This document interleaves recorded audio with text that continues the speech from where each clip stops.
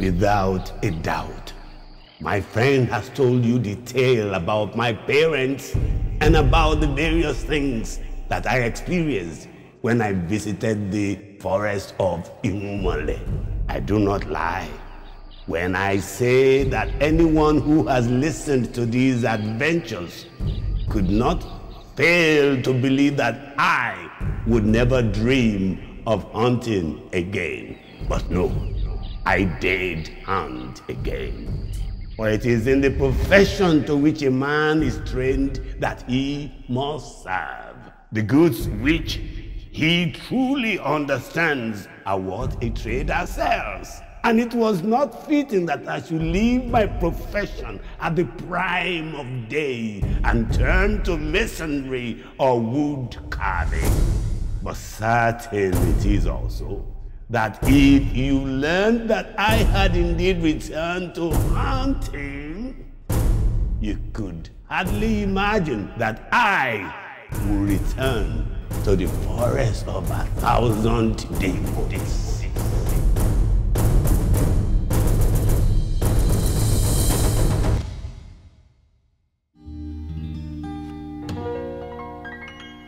Some people don't know that apart from being a world-acclaimed literary icon, academic, humanist, playwright, and a world traveler who can sing, dance, act, and play the guitar, Africa's first Nobel Prize winner, Professor Wole Soyinka is also an avid hunter. These days, Professor Wole Soyinka spends his retirement taking long nature walks and hunting exotic wild fauna. Soyinka is a very public figure, but also a very private person. And hunting, if you really do it properly, is also a very private experience. You go there alone, sometimes on your own, for long hours, as I said, without anything to show for the hours you spend in the bush. When I have a bit, when I'm able to save a day, 2 days, or 3 days, I disappear into the bush hunting. That I unwind completely. I come back very rejuvenated, very lighter in mind. Whether on a hunt for wildlife or for the elusive African consciousness, Professor Wole Soyinka has remained steadfast in his quest for game. His life has been one of interesting characters and colorful adventures, existing at the very epicenter where the worlds of fiction and reality intersect. Smell it. Straight away. So you know that's lemon. Justice is the first condition of humanity. He believes in the politics of we are all in it together. He lives it. It is not a put-on attire. There is a sense in which when Soyinka engages an issue, he reduces it to the fundamental level, to a point that requires action. If I see something drastically wrong, it doesn't matter at what level. Sometimes I say it's a kind of perverse laziness, that it takes too much energy to walk away from something which I disapprove of than actually to intervene in it. Ultimately, it's just a question of wanting to be at peace with myself. Professor Wole Soyinka has been recognized all over the world as a notable playwright, ferocious activist, and humanist. He's a writer I will not write like. But if you see Soyinka in what I write, that tells you how much of an impact he has made. His knowledge tends to rub off on people. Just 5 minutes with him and you're a different person. As a professional, every character that he creates in his plays, there will be one that will be carrying his own feeling and attitude. When you read the lines the character is reeling out, you will know that Oga is talking about himself. Wole wants you to think. He doesn't want to think for you.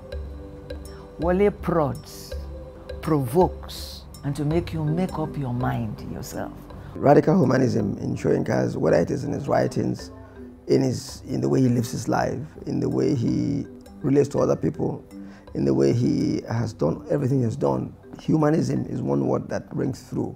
His life has been one totally devoted to speaking out on behalf of the voiceless, and he knows the very few words to drive the point home effectively.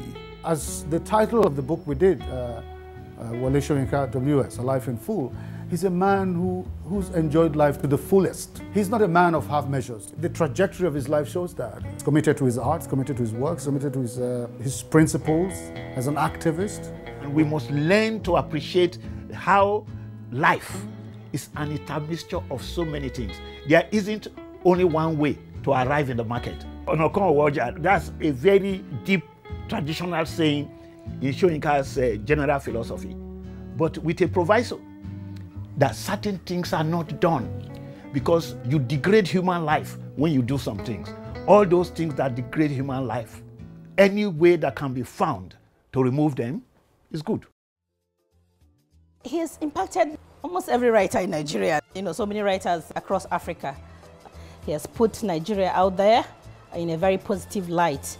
And so many people have celebrated him.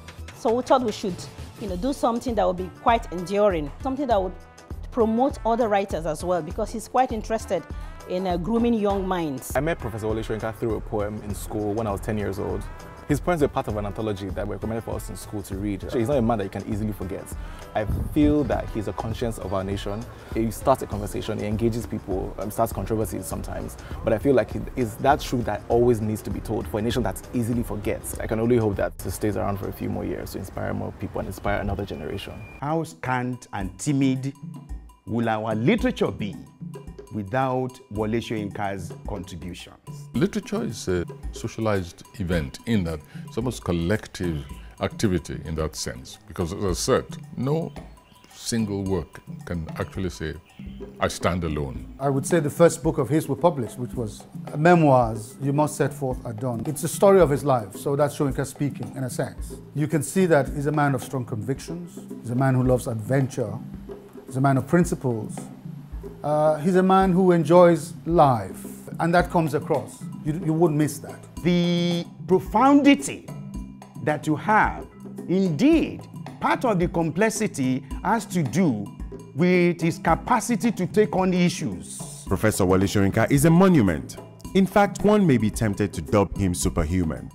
His adventures have led him to be labeled a malcontent, an outlaw, a fugitive, a prisoner of conscience, eccentric, maverick, rebel, legend, and an icon. In one word, you want to describe him in just one word? It's difficult to describe in just one word. Humanity. Fair-minded. Relentless. Courageous. But anybody could be courageous. Spirit. Humanism. You are talking of somebody who is motivated. In that is, lean frame, you have so much packed into it. I don't think it is easy to describe Soyinka in just one word.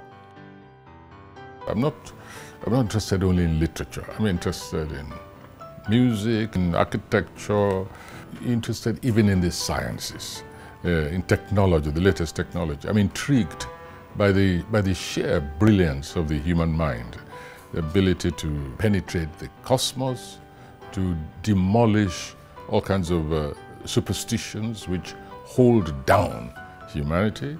I probably wouldn't spend so much time trying to reform people who are extremists, especially in matters of religion. They are malformed for some reason or the other. I will leave that task to others. Leave it to psychologists, leave it to clerics, leave it to sociologists, and mind my own literary and creative interests. Kongi-o, Kongi-he, Kongi-o. Thank you for everything you have done in my life. You have touched my life, and every day that I spend with you, I treasure. The Prof, thank you for being who you are, for being amazing. May we have many of you reproduced. Thank you so much for being a source of inspiration. Being close to you has taught me a lot about myself. Thank you very much, Prof. You remain the same old flame, the same old path maker. Knowing you has actually given me fulfillment. I'm grateful that Nigeria has been blessed with you, Wole. May you live to a very ripe old age, drinking your wine, and me sharing part of the wine too.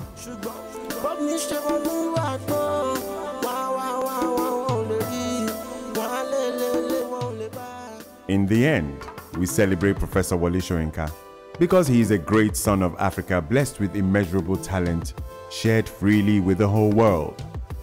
We just want to say thank you to this living legend who brought dignity and honor to African literature and the continent in general.